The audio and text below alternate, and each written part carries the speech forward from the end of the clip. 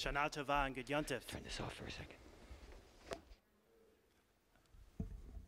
I have to be careful what I say, and I'm not talking about saying yes to being president right before a pandemic hit.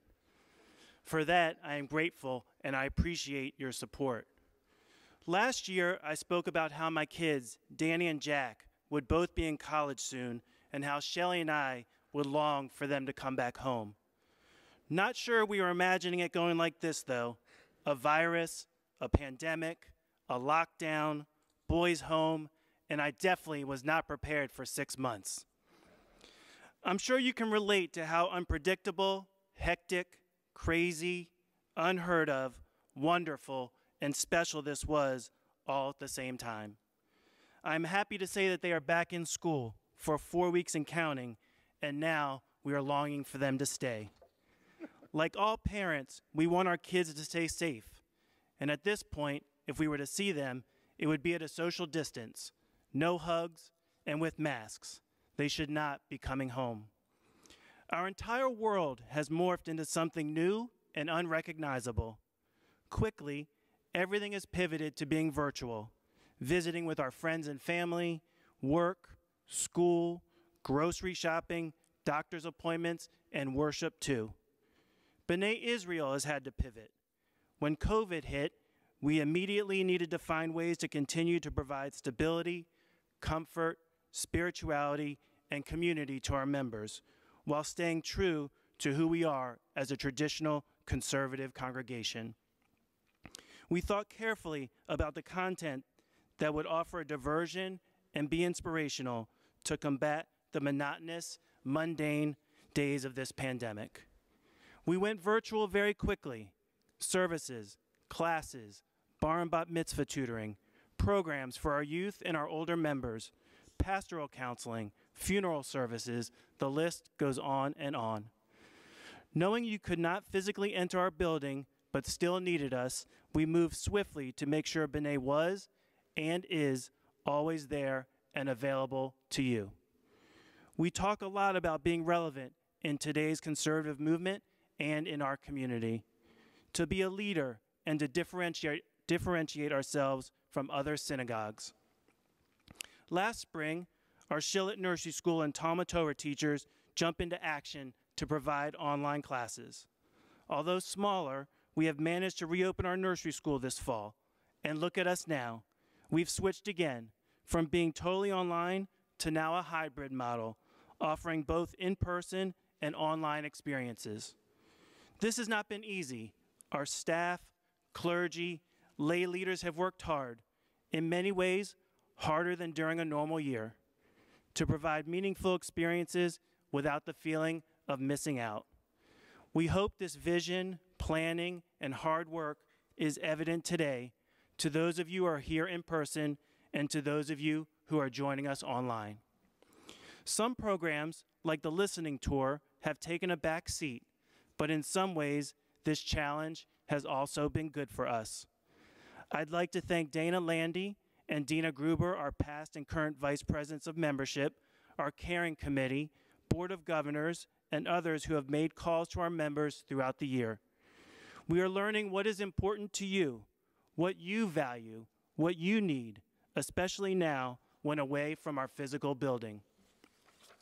I would also like to thank Scott Hodis, our President-elect, Fonda Lowe, Vice President of Youth and Education, Dan Fisher, Vice President of Religious Affairs, Executive Director Hal Osman, Pepe Strauss, our Facilities Director, Rabbi Safra and Berkowitz, Cantors Josh and Cantor Bolts, and our Roadmap to Reopening Task Force for crafting a plan to make this week a reality. To offer in-person, high holiday services to those who felt comfortable coming inside our building, while at the same time offering an in-home experience. To Rabbi Safra and to Hal, especially, your caring, your leadership, and your execution have been amazing. And I'm grateful to all of you. As we have been saying from the beginning, this is what being part of a community really means. You have shown us the power of our community, and I thank you. Of course, our success does come at a cost, with lost revenue from school tuition, room rentals, and of course, high holiday seats. We have seen the data, and we know that every member of our community has been affected differently by this pandemic. For some, the cost of remaining affiliated with our synagogue seem too much right now, but we will not accept the prospect of a member leaving our congregation for financial reasons. We will make it work. For others, however, the burden of this pandemic have been felt in other ways, just maybe not as much financially.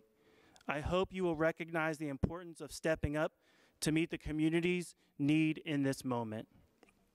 Last week, you received a letter in the mail to kick off our Hanani annual giving campaign. For the sake of B'nai Israel, I ask that you consider joining Shelley and me, along with our lay leaders and professional leaders, in supporting this year's campaign. If you have given in the past, I can't thank you enough, and I ask that you consider a new gift for this year. This is extremely meaningful and a way for you to acknowledge your commitment to B'nai Israel and to support our efforts. Take the opportunity to say, Hanani, I am here for B'nai, just as B'nai has been here for me. If you are able, consider reinvesting in the shul what you may have saved in not purchasing high holiday seats. For those of you who may not have given before, I ask that you think about a time when B'nai Israel has been here for you and imagine what we might be capable of achieving together. We are grateful for every meaningful gift, regardless of the amount. And think about how you might want to be involved and participate this year, or how the synagogue might help you find the next path on your own personal Jewish journey. I have heard so many wonderful stories, some good takeaways from this pandemic. Having the kids home, celebrating Shabbat dinners together, Zoom seders that allowed family and friends who might not have normally been able to gather together see one another. And those who might not have been able to make it to shul to say Kaddish during a yard site, but were able to access our daily minyan through Zoom. Before the pandemic, we would usually have had a handful of people call or watch our Shabbat service online. And now we're averaging over 225 devices logged in each Shabbat. Family members from near and far can share in the nachas of a bar or bat mitzvah, all from the comfort of their home. Some of these innovations will stay with us long after the pandemic has ended, and so will some of the challenges our synagogue and the conservative movement have been facing for a long time. When it is possible to fully open our building, we know we will still be imagining how to best serve our members in ways that they want to be served. And even after COVID, I assure you that we will continue to find ways to ensure that this synagogue, our synagogue, remains relevant, supportive, and strong. Our building remains mostly closed, but our synagogue is very much open. From my family, Shelley, Danny, Jack, and myself to you, I wish you a Gamar Chatima Tova. May we be inscribed and sealed for a good year, a safe year, a peaceful year of happiness and good health for ourselves and the ones we love. We may be socially distant right now, but we need each other more now than we ever did. May the day soon come when we can all be together again in our sanctuary. Shana Tova.